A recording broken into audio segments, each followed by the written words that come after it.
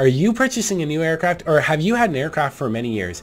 If so, this video is perfect for you. We are going to be talking about the 5 main coverages that you can purchase for your aircraft, starting from the most basic and cheapest coverage, working our way through all the coverages until we get to the final coverage, the best coverage that you can purchase for your aircraft. Well, it's Caleb here from Air 101, and let's get to it.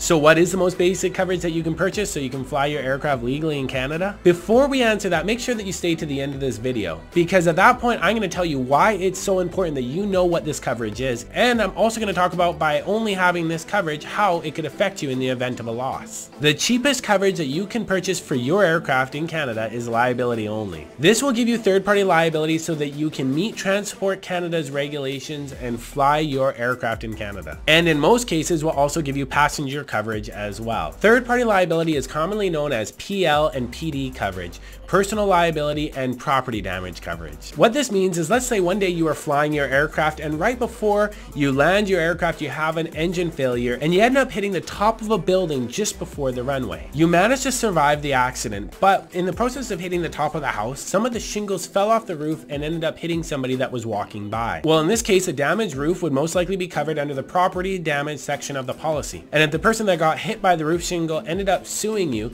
then the personal liability section part of the policy would most likely cover this part of the loss. If you cause third-party injury or property damage, this is where this third-party liability would most likely cover you in the event of a loss. Well, congrats, you made it through the boring details part of this video and have finally made it to the most important part of this video, so thank you for sticking around. Now that you understand that you need to legally have third-party liability to be able to fly your aircraft in Canada, and what this third-party liability means and covers, and now I want to answer what you should really know about this coverage and how it can actually benefit you in the event of a loss. And then I want to discuss why you should buy all risk flight and ground coverage instead of just liability only. Number 1, liability only gives you defense costs. When you look into a policy, you most likely will see a section called defense, settlement, and supplementary payments. In this section, the insurance company states that they will pay certain expenses beyond the limits of the aircraft liability insurance. These expenses include legal defense costs. This is huge and is so important that you know this. Without aircraft liability insurance, an aircraft owner would be responsible for all such defense costs. So what this really means is, if you have purchased a $1 million liability limit and you go and have an accident and an individual sues you for $1 million, the insurance company, if they need to pay out this loss of $1 million, they will also most likely cover your legal expenses on top of the $1 million. This is awesome because in the event of a loss, what this means is that the insurance company has your back. And remember, even the most minor incident could run up a substantial legal expense. So when you buy liability, you really do get a great coverage. Number 2, buy more than just liability only coverage. As an aircraft owner, you should buy all risk flight and ground coverage, not just liability only. So what this means is you should buy the third-party liability so that you can once again legally fly your aircraft in Canada, but you should also buy hull coverage damage for your aircraft so that in the event of a loss, the insurance company will either fix your aircraft or they will cut you a check less the deductible to replace your aircraft. A lot of people want to buy liability only because it's so cheap, but many people don't realize that all risk flight and ground coverage is not that expensive either. A lot of pilots buy liability only, and when I'm talking to them on the phone, they say they don't need full all risk flight and ground coverage because they say if they end up crashing the aircraft, they're just going to die anyway, so it doesn't really matter if they purchase the full coverage. I really want to talk about this for a second. First of all, with regards to crashing the aircraft and dying in an accident, here's the thing: the majority of accidents that I've either dealt with or heard, in most cases, the pilot as well as the passengers end up surviving. And this is where it's nice if you have purchased all risk flight and ground coverage, because you just had an extremely traumatic event.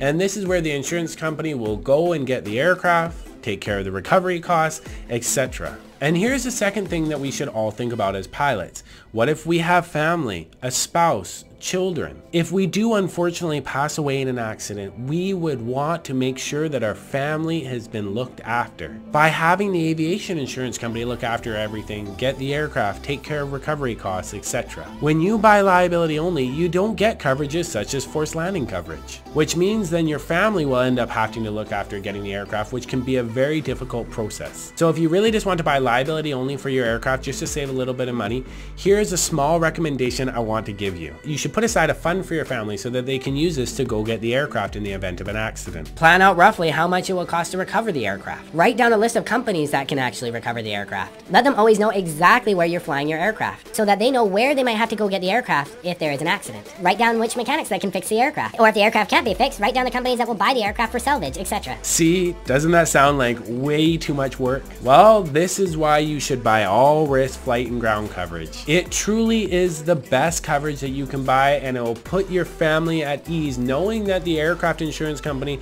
will look after all the details in the event that an accident happens. That is why I personally will not fly an aircraft that does not have all risk flight and ground coverage on it. If you're planning on storing your aircraft for a year, and you want to make sure that your aircraft is protected, then you will want to buy all risk not in motion with static liability. What does that really mean? I'm going to answer that in a second, but make sure that you stay to the end of this video, because at that point I'm going to quickly tell you what could void this coverage if you do this. What is that? Well, you're going to find out in exactly 2 minutes and 43 seconds. All risk not in motion, including static liability, will help protect your aircraft while it is on the ground, parked, and the engine is off. So to break down this coverage, this policy will help protect you in 2 areas. Number 1, physical damage coverage for your aircraft while it is on the ground and the engine is off. This is what one insurance company says in their definition on the policy of ground coverage. Ground risks only. We will pay for accidental physical loss or damage to the aircraft occurring while the aircraft is on the ground and not in motion. We will not pay for any loss or damage occurring while the aircraft is in motion. This is a great coverage, especially in situations where a hangar burns down and destroys your aircraft, or your aircraft was tied down and there was a hailstorm or windstorm that comes right through and damages your aircraft. This policy can also protect your aircraft against vandalism, theft, etc. Number 2, this policy includes static liability coverage. What is static liability? It simply means it will help protect you in the event when your aircraft is being stored if it damages third-party property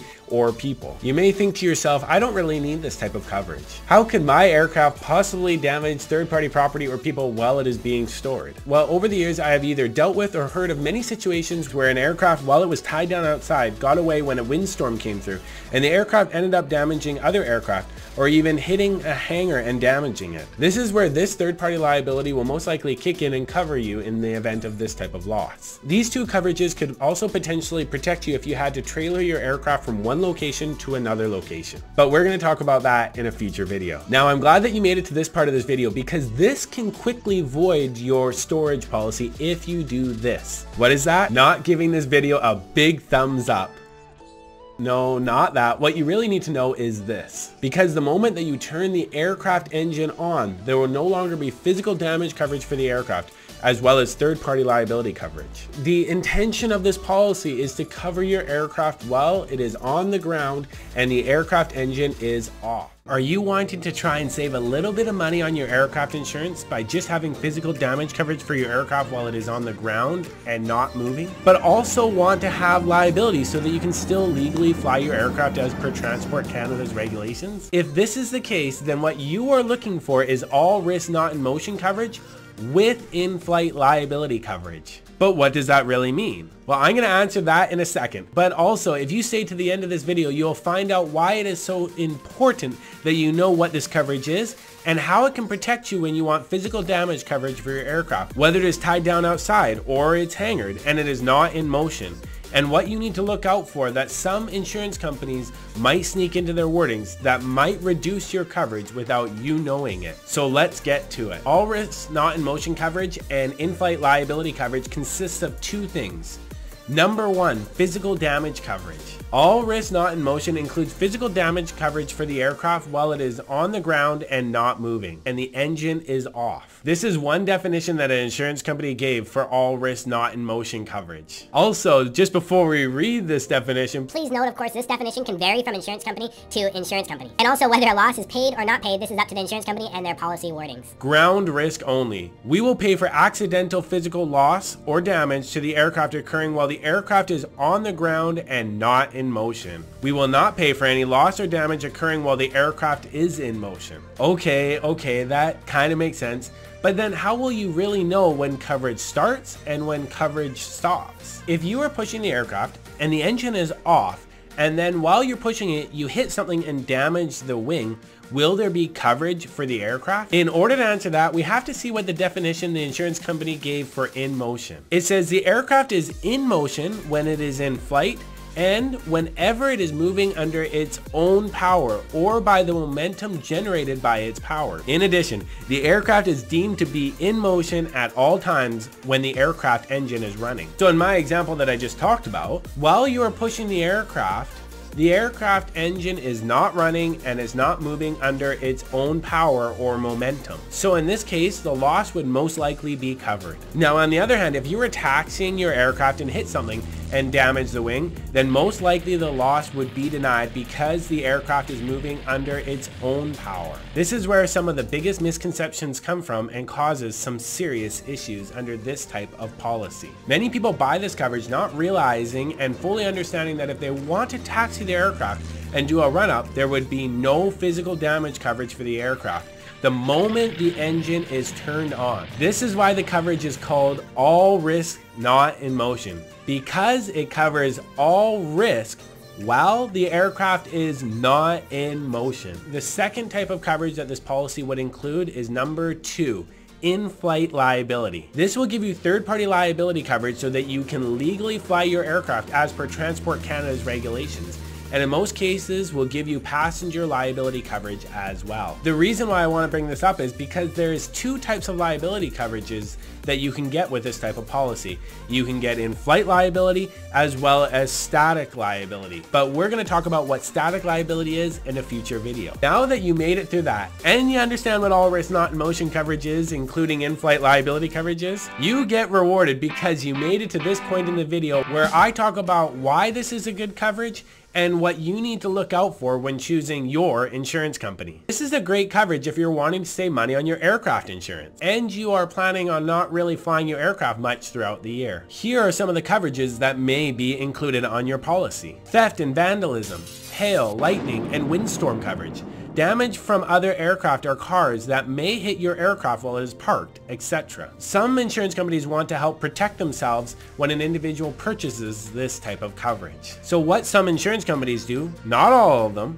but some of them do this. Some insurance companies will reduce coverage for hailstorms, windstorms, etc. and slip into their policy wording saying, if you purchase all risk not in motion coverage, we will only pay for a certain percentage for hailstorms or windstorms, or we will increase your deductible if there's a loss in one of these types of situations. This is where it's always good to call up your aviation insurance broker and discuss with them what is covered and what is not covered on your aircraft insurance policy. Also, one of the biggest things that's not great about this coverage, instead of just buying full coverage, all risk flight and ground coverage, you lose out on some coverages such as forced landing coverage or physical damage coverage for your aircraft after you turn on the engine and you want to go fly your aircraft. Are you wanting to try and save a little bit of money on your aircraft insurance by just having physical damage coverage for your aircraft while it is on the ground and when you turn on the engine and taxi it, but also still want to have liability so that you can legally fly your aircraft in Canada? If this is the case, then what you're looking for is all risk not in motion,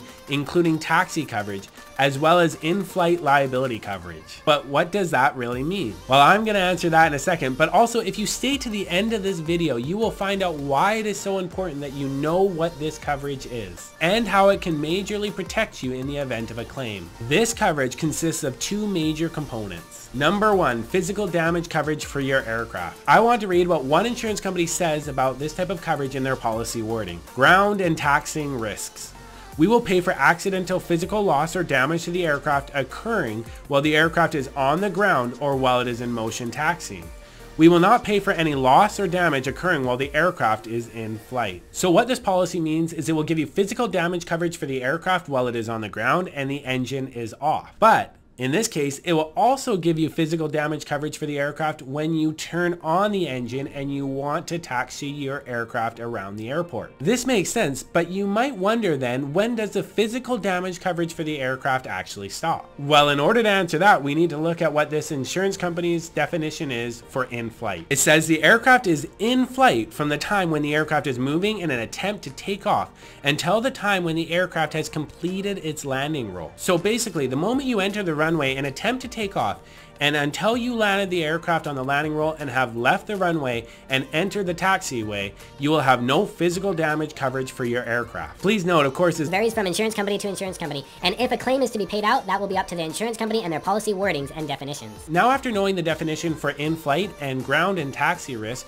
we can see that it's pretty straightforward. The easiest way to understand it is to think about it this way. If you were taxiing to the runway and hit a pothole and had a prop strike, and if you bought this type of coverage, technically you would still have physical damage coverage for your aircraft. But if you're about to take off and you're on the takeoff roll and had a bird strike, then because you are now in the in-flight definition of the policy wording, then technically you would have no physical damage coverage for your aircraft, and your loss would most likely not be covered in this situation. Number 2, in-flight liability coverage. This will give you third-party liability so that you can legally fly your aircraft in Canada and meet Transport Canada's regulations, as well as in most cases you will also get passenger liability coverage as well. Now, by this point, I hope that you understand what all risks not in motion, including taxi coverage as well as in-flight liability coverage is, and I'm happy that you made it to this point of this video. You're awesome, and thanks for sticking around, and I hope that you give this video a big thumbs up. But here is why it's so important that you know this type of coverage. Many people end up buying all risks not in motion, not including taxi coverage. Pilots usually don't understand that the moment they turn on the engine,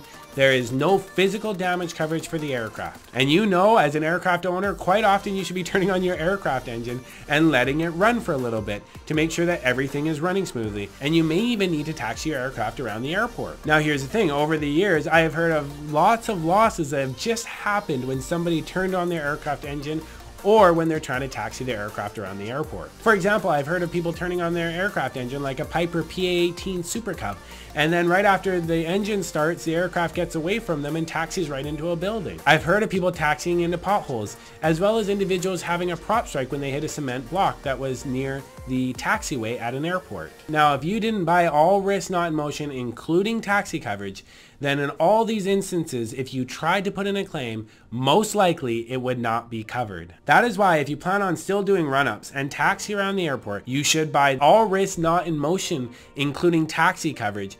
And to be honest, a premium is not much more than just all risks not in motion, not including taxi coverage. Today, we're going to be talking about the best coverage that you can buy for your beloved aircraft. That is all risk flight and ground coverage. And if you stay to the end of this video, you will find out the most important reason why you should purchase this coverage. What is all risk flight and ground coverage? Well, it consists of two major components. Number 1, physical loss or damage to the aircraft occurring while the aircraft is on the ground, either while it is in motion or not, or occurring while the aircraft is in flight. What this basically means is there is physical damage coverage for the aircraft whether the aircraft is in the air or on the ground.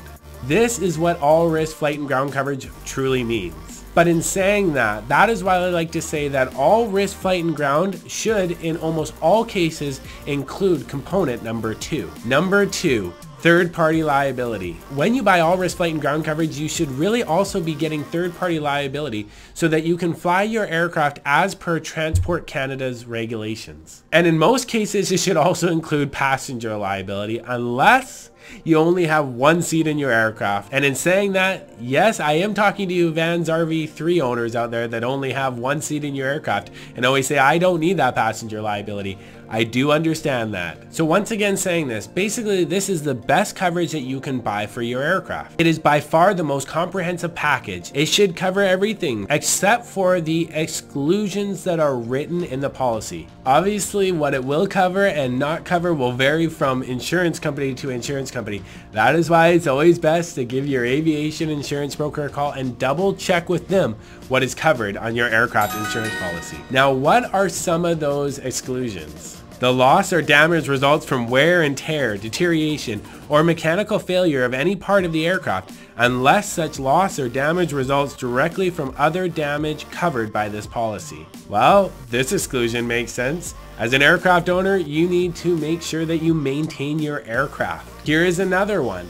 You convert the aircraft to a seaplane or to an amphibian without giving the insurance company advance notice. This also makes sense because if you have a tailwheel aircraft or you have a nosewheel aircraft and you want to start flying it on floats, this would technically be a material change in risk on your aircraft insurance policy. And if you did this without getting approval from the aviation insurance company, and then you had an accident and tried to put in a claim, most likely your claim would be denied. See, I just wanted to bring up these two exclusions with you because they are common sense exclusions. This is why I just brought up these two exclusions, because I didn't really necessarily want to talk about all of them, because first, this video would be way too long and you would either stop watching it, wait, I'm still here, turn that back on, or you would fall asleep. So I just want to say you're welcome. But the point that I truly wanted to make was this. These exclusions are honestly common sense exclusions that would be in your aircraft insurance policy.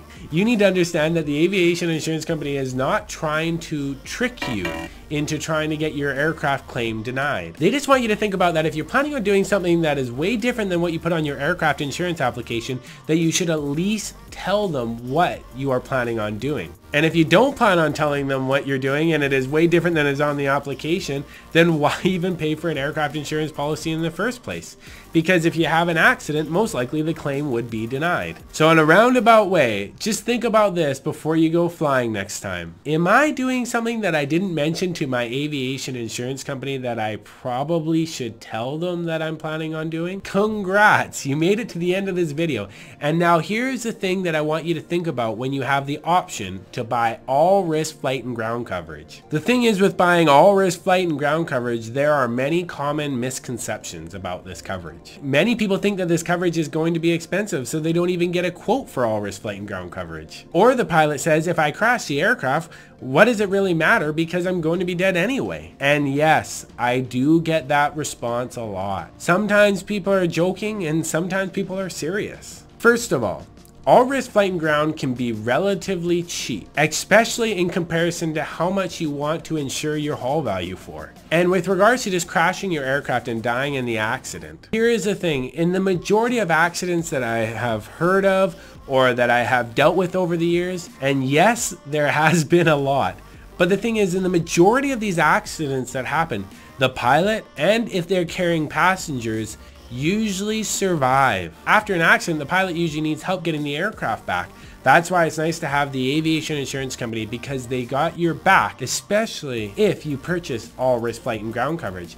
And after an accident, you just had a very traumatic event, and these are things that you do not want to have to think about. And the second thing as pilots that we all have to think about, if we have family, a spouse, or children, if we do unfortunately pass away in an aircraft accident, we would want to make sure that our family is looked after. By having the aviation insurance company go get the aircraft, look after the recovery costs, etc. This would not be fair if we did not buy this coverage and we left all of this responsibility to our family. That is why I personally will not fly an aircraft that does not have all risk flight and ground coverage on it. I know, it just got really real in here, but this is why I wanted to make this video, is for you as my fellow pilots. I wanted to make sure that you, your family, friends, are all protected because you bought all risk flight and ground coverage. Pilots, please stay safe. Have fun flying knowing that you are protected, and I look forward to seeing you in the next video.